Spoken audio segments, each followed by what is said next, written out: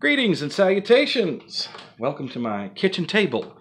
We're going to take a look at some of my favorite records. The last video was such a success, I figured we'd go ahead and do it again. And we're going to start out with movie soundtracks this time. Thought you guys might think that was fun. This is the soundtrack from the movie American Gigolo. The big hit song from this was Call Me by Blondie. And this album is basically like one big single for that song and a bunch of incidental music. Not really that interesting unless you want to have the long version of Call Me by Blondie. That's where you can find it. Next record on the list. Now this is a different story. This is a soundtrack that kicked off a big trend in the 80s, and that was a fascination with music from the 60s. There was a bit of a renaissance of 60s music that sparked a musical movement called the Paisley Underground. If you like people like Prince and the Bangles, they were all influenced by this. This is the soundtrack to the movie The Big Chill, and it has a lot of hit songs from the 60s on here, which sort of set the pace for what would become oldies radio in the United States with a 60s emphasis. A lot of these songs were played. And this record is on Motown Records, which is interesting because Aretha Franklin is on here with You Make Me Feel Like a Natural Woman. She recorded for Atlantic. I think it's the only time you're going to find Aretha Franklin on Motown. This is one a lot of you will recognize immediately. The music from Cosmos, which is a television show that ran in the United States in the late 80s on Public Broadcasting Network, PBS. And it, of course, was hosted by Carl Sagan. Sagan, that's the man's name. Sagan, yeah. And he was a physicist who taught a whole lot of us youngsters about the cosmos, man. Very cool show. That album's a favorite. A lot of classical and electronic music on there. Vangelis Alpha is one of my favorites from that album. Here's a recent acquisition. This is Good Morning Vietnam, starring Robin Williams, the soundtrack on A&M Records. This is another album that features a bunch of songs from the 60s, specifically 1965, since that's the setting for the movie. Adrian Cronauer is the main character. He was a real person, and yes, he did go to Vietnam, and he was on Armed Forces Radio. I worked with a fellow named Dan O'Brien, who was also at Armed Forces Radio Saigon, but by the time Dan got there, Adrian Cronauer had already left, and he had been replaced by Pat Sajak, the fella who did the Wheel of Fortune show, or still does, I think, for so many years. Same guy. Adrian Cronauer, after his radio career, bought an ad agency in Roanoke and retired there. He sold the ad agency to a fella named Bill Thomas. I used to work in the Roanoke, Virginia radio market, and I knew Bill. He was a nice guy. Never met Adrian Cronauer, though. Men at Work from 1982. This song is one of my favorite albums of all time and has a couple of big hits on it. Who Can It Be Now was a big radio hit, and Down Under. They both went to #1. Be Good Johnny also got played on the radio. Great record. Fortunately, they were a very short-lived band led by Colin James Hay, and they sort of fell apart after about 3 albums. By the way, that Good Morning Vietnam soundtrack, the audio fidelity on that is amazing. If you ever come across one of those, the one I got is in perfect, pristine condition, and it is really cool.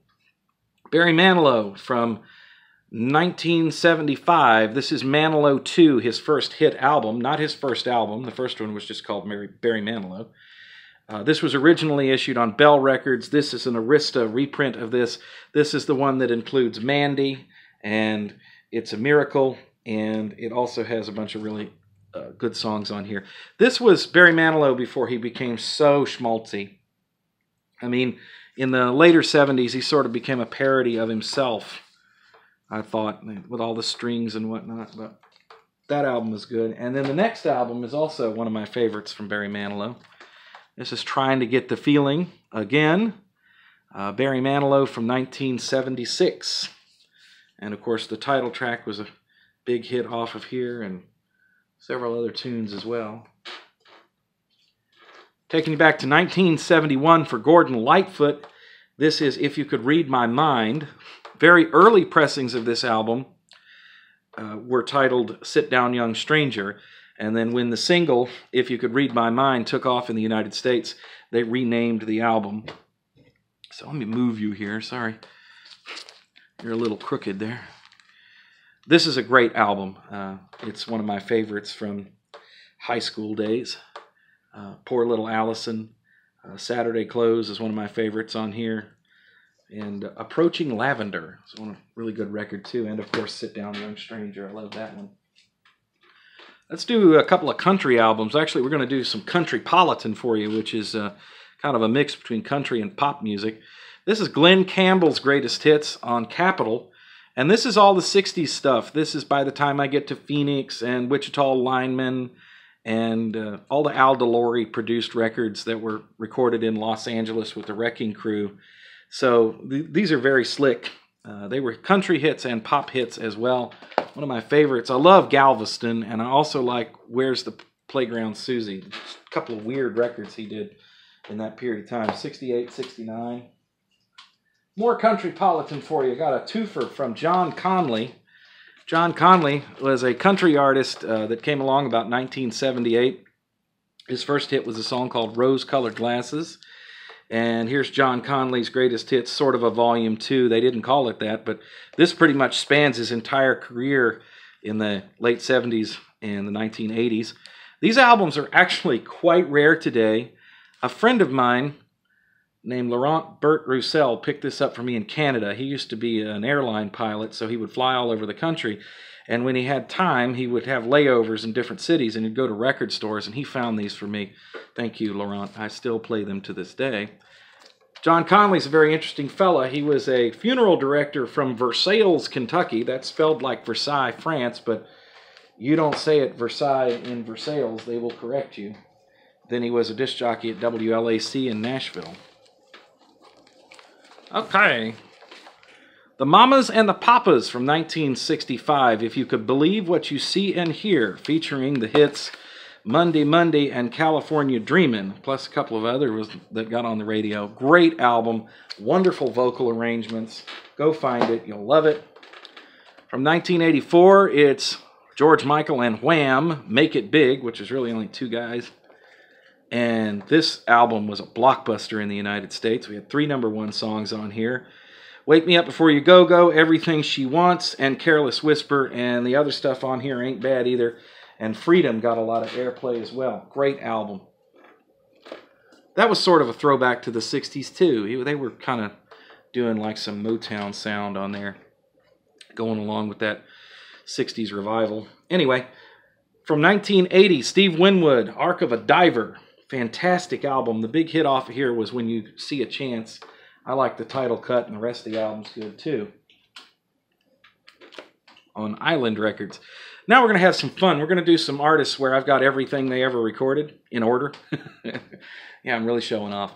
Steely Dan, Can't Buy a Thrill from 1972. Walter Becker, Donald Fagen, and Skunk Baxter, and Jim Hodder, and the rest of the band here. That was their first album. The big hits off of that were Reelin' in the Years and Do It Again. Also, the song Dirty Work got some airplay. From 1972, or rather 73, this is their next album, Countdown to Ecstasy. This is when they were still a band. And this album has Showbiz Kids, My Old School on it, and Bodhisattva. And then right behind it here in the pack is their next album from 1974. This is Pretzel Logic. This album was recorded with a bunch of studio musicians in Los Angeles. This is a little different. That's when they started kind of splitting off. I think Jeff Baxter had left by now, and he had joined the Doobie Brothers. And so people like Jeff Porcaro are on here, and David Page. What later became Toto plays on this album on a song called Night by Night, when they were just high school kids at the time, but they obviously impressed Walter and Donald. So that's 74. Here's from 1975, Katie Lied, featuring Bad Sneakers, Black Friday, and Dr. Wu, and Michael McDonald was part of the band at this point. There he is right there singing. Michael McDonald, who later went on to be part of the Doobie Brothers. He was actually stolen from Steely Dan by Jeff Baxter, who had gone to the Doobie Brothers. Michael continued to record with Steely Dan much later. I showed this in the last video. This is an EP. This is the All Fours Steely Dan, Haitian Divorce, Do It Again. Steely Dan from 1976, a complete change of pace. This was recorded at A&R Studios in New York City with New York session musicians. It's the Royal Scam. This is when they really started getting funky and bringing in the bass and more jazz stuff. Green Earrings.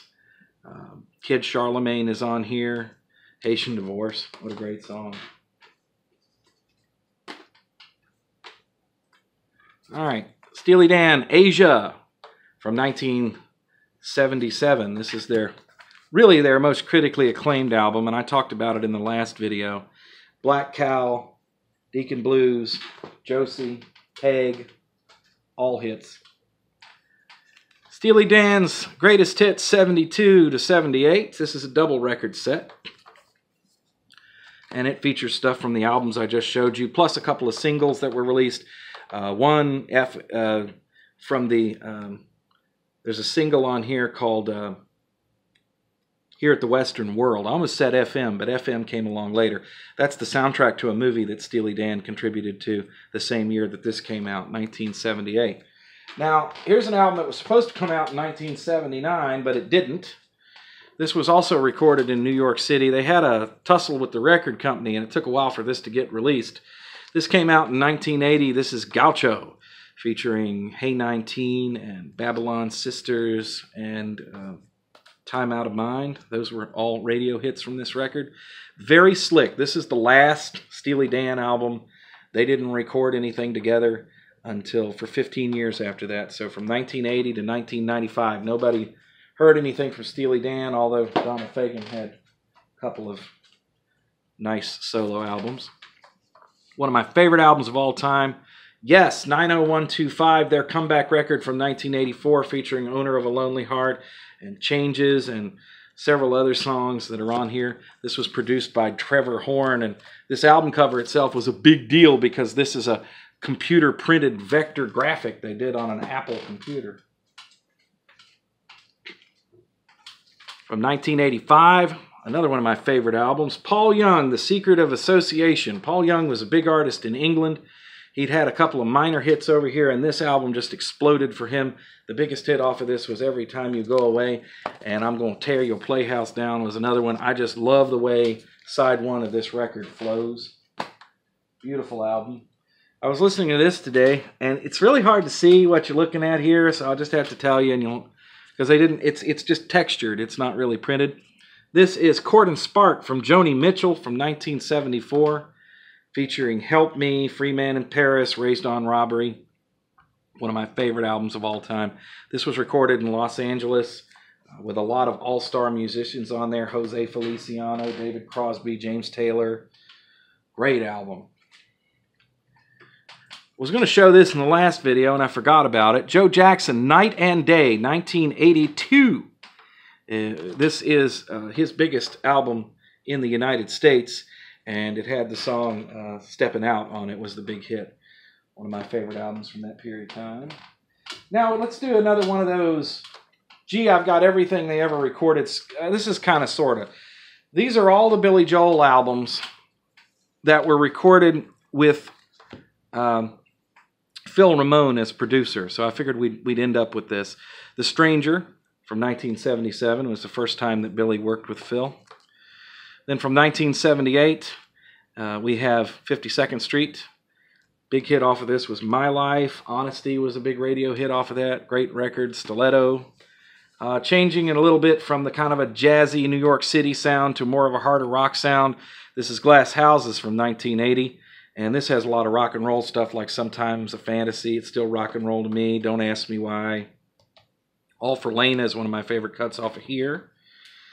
A live album from 1981. This is Songs in the Attic, and this song was recorded digitally back before they really had the equipment to do that. I've got a picture somewhere of this giant truck sitting out in front of Phil Ramone's house, and the computer that ran the digital mixing board or whatever they had to have fans on it in the garage. It's amazing.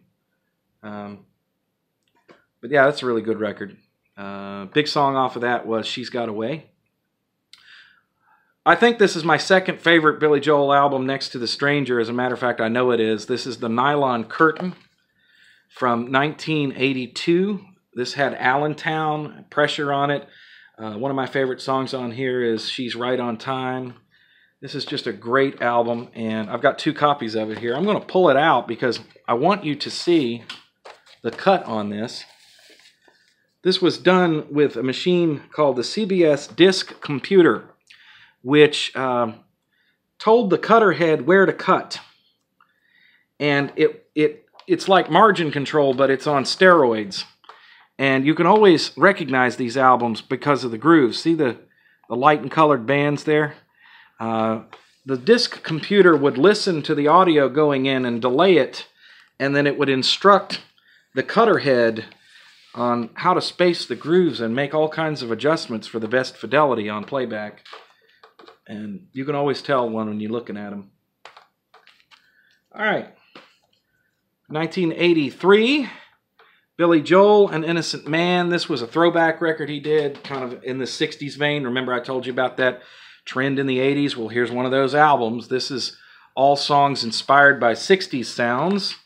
And this had a bunch of hits on this record. Tell Her About It was a big #1 hit. Uptown Girl, Leave a Tender Moment Alone, The Longest Time. All 50s and 60s influence. That's why they're all dressed like that on them steps. And this was recorded in a rundown, falling apart recording studio in New York City. One of my favorite cuts on there is Easy Money. That was done live. There's no mixing on that. That was just, they just recorded it and cut it, and that was it, and put it on the record. And then finally, this was the last album that Billy Joel made with Phil Ramone before he took a little break and decided to go off in different directions, and he was recording with Mick Jones from Foreigner for a while for the album that came after this. This is The Bridge, 1986. A lot of #1 songs here. Let's see. What was the name of that record? Hold on. This Is the Time was a #1. Modern Woman was really high up on the charts. Many songs on here that did really well. Not one of my favorite Billy Joel albums, except for one cut. The first track on this album makes it worthwhile, and that's a song called Running on Ice, which is kind of experimental avant-garde music and very cool. All of that is recommended. I'm a huge Billy Joel fan. That's all I got for today. Thank you for watching the video. We'll do another one of these again soon. I'm looking forward to seeing your comments. Thanks for watching.